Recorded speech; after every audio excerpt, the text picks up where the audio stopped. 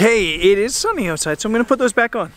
It is sunny outside, and it is the last vlog or video from Mongolia. We're heading today to a place called the Orkhon Valley, which is one of my favorite places in Mongolia. Big open spaces, rolling hills, waterfalls, rivers, horses. Yeah, it's gonna be awesome. So let's hit the road. Check this out. Our vans are back. How did they get to us from the west of the country? Well, while we were flying, taking pictures, pooping in proper outhouses, and sleeping on somewhat real beds, they drove for 2 days straight to meet us here. And I'm glad. It would just kind of feel wrong to end this Mongolia journey without them.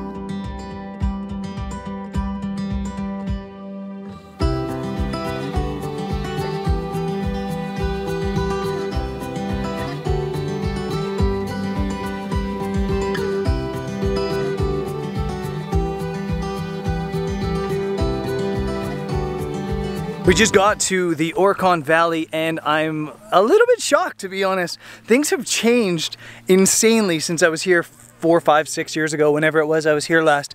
This is the same gur camp I stayed at last time, but it was one of like 4 or 5 and there was only small gur camps. Now there's gur camps like that one right there that there's about 40 gurs at. There's another one up there with about 20, and just the drive in was just covered in gurs. It's absolutely crazy here. The place that we came here for is a waterfall that's just that way, and even that way there's a couple gurs. There's probably like 5 or 6 gur camps right along it. There's also people camping there. There's power lines. There's power lines and a cell phone tower. Apparently people are getting 3 and 4G here.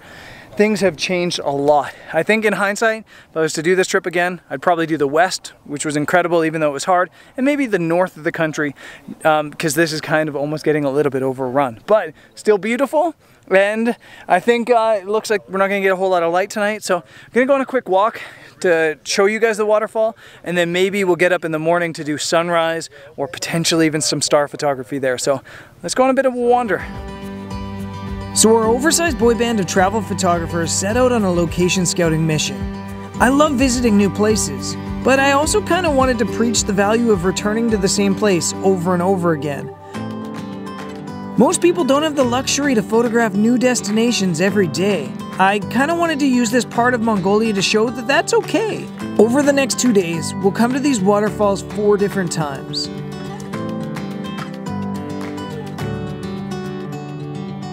And today, after a quick location scout and watching one of the coolest thunderstorms blast through our camp, we caught some sleep and headed back to the waterfall in the morning. This time, with camera gear.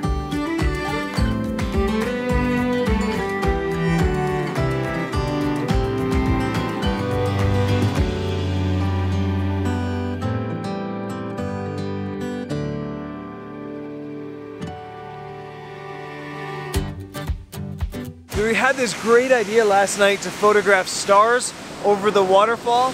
It was like full moon that was setting at about 4 in the morning, and then, you know, stars are still out at 4 in the morning, and have the whole waterfall lit up by the last bit of moon and the Milky Way over it. It was a great idea, but it rained on us and it was cloudy, so it didn't happen. And then this morning it looked like we weren't going to get any light at all, and we don't really have great light. But I think I still got a photo. It's really simple, with the waterfall down in the bottom of the frame, and then there's kind of a really cool cloud that's just really subtly coming down and almost working like almost like a leading line of sorts, or like the Milky Way would in a photo, coming straight down from the sky onto the waterfall. So it's not great, and definitely we're gonna come back here for sunset tonight and sunrise again tomorrow to try to make a different photo. But it's something. We made something out of nothing.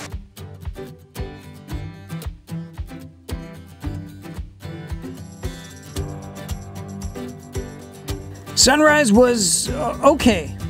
Eventually a sliver of light caught the edge of the falls, making for an okay image. But with the location this great, you want to do better than okay. I mean, look at this place.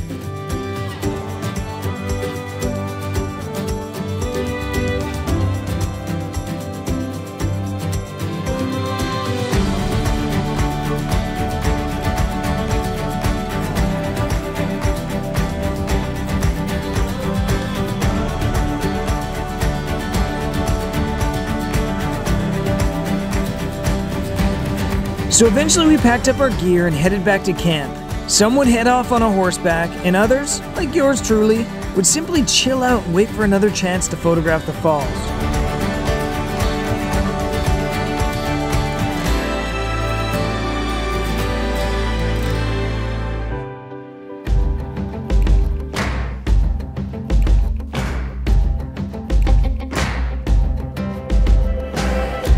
We all fall down, we get banged up, but the scars show what we're made of. Don't you look back, lift your head up, shake the Okay, so we're dust. back at the area of the waterfall, and it's definitely a sunrise location, I think, just because it's really heavily backlit. So we're doing another scouting mission, this time trying to find the downside of the waterfall, the bottom of the waterfall, to see if there's any composition there. And then in the morning, whatever we prefer, the bottom or the top, we'll come back to and photograph. So a little bit of a scouting mission. Tell me what you're made of. I can't hear you. I can't hear you. Breath in our lungs, beating our hearts. Look, Ma, no hands. Say, This is not the safest way to hike down a steep cliff face, but gotta get that B-roll. Brr. it's a brand new day. It's a brand new day. It's a brand new day. It's a brand new day. When the rain falls. This definitely falls in the category of one of those locations that's beautiful, but not photogenic. Being down here on the rock with this water everywhere is phenomenal. But there's not a whole lot going from a photography standpoint other than the waterfall. There's no foreground element, there's no trees in like a really cool position. It's beautiful, phenomenal to be here, but a bit of a challenge to photograph. So I think probably I'll go back up to the top, scout some locations, and see what happens either tonight or tomorrow morning.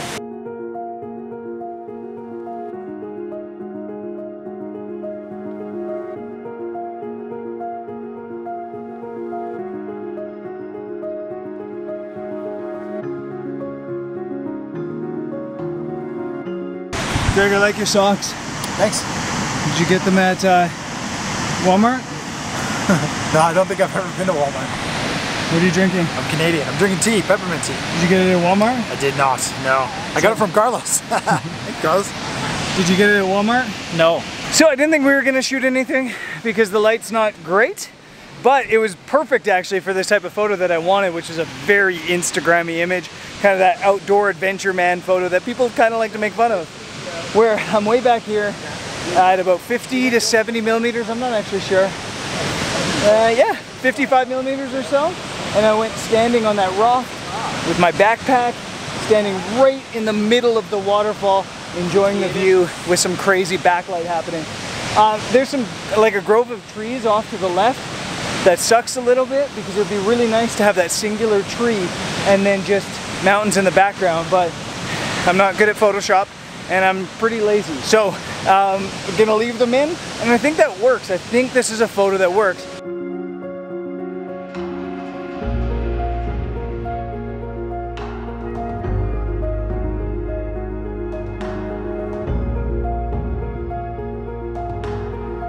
I know, this is turning into Groundhog Day, but after watching the light fade on another day, we were up at dawn for one last shot at the falls, and hopefully to dig a little bit deeper into our box of creativity. Wide open spaces.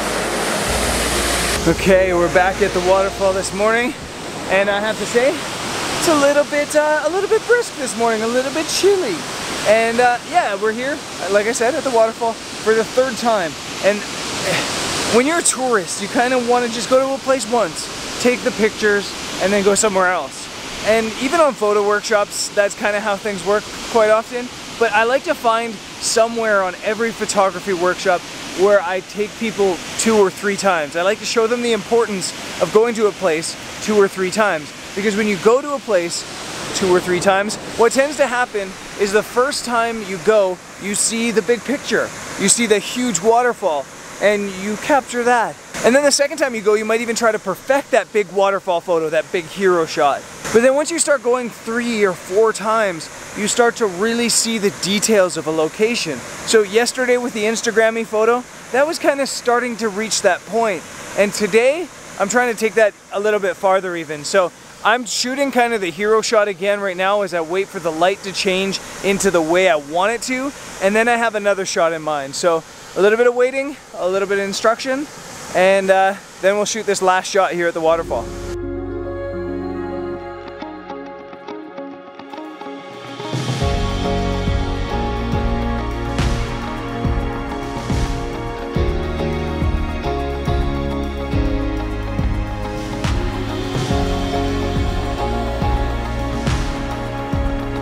Okay, so we're set up more or less here. Basically, I learned something from my boy James Popsis when I was in Norway with him. And he said something like, don't worry about getting the whole mountain, because if you crop the mountain out, it'll leave how big that mountain is to the imagination of the viewer. And I kind of want to do that with this waterfall too, in that I want to crop the bottom off and leave it to the imagination of the viewer how far the waterfall drops. But I want to add to it by standing there Adventure Man style on the top of the waterfall. So I've got the 100 to 400 on, I've got a 3-stop ND to slow down the shutter to about a ½ a second, and I've got a 2-stop medium grad on the top to hold in some light. And I've got this really cool tree on the top of the frame. And basically what I'm going to do is I'm going to set up the camera exactly the way I want it, and then I'm going to walk over there with my backpack on, and I'm going to have Greg just take photo after photo after photo as I walk around the top of the waterfall posing in different spots. I might be too small for the photo, I don't really know, but it looks like the right light and situation to do this, so let's do it.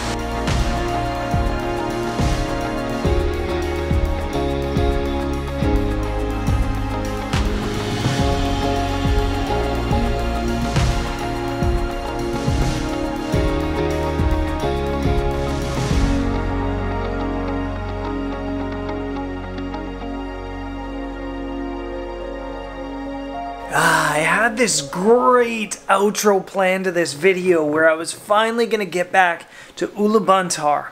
And I was going to end this video sitting in a bubble bath with just a giant pizza surrounding me.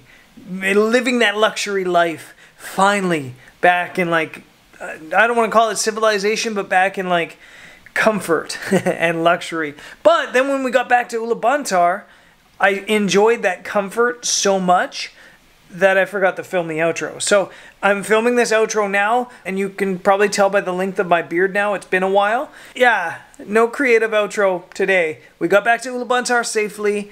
Woo! The trip was amazing. It was taxing. It was rewarding. It was a challenge. It was beautiful.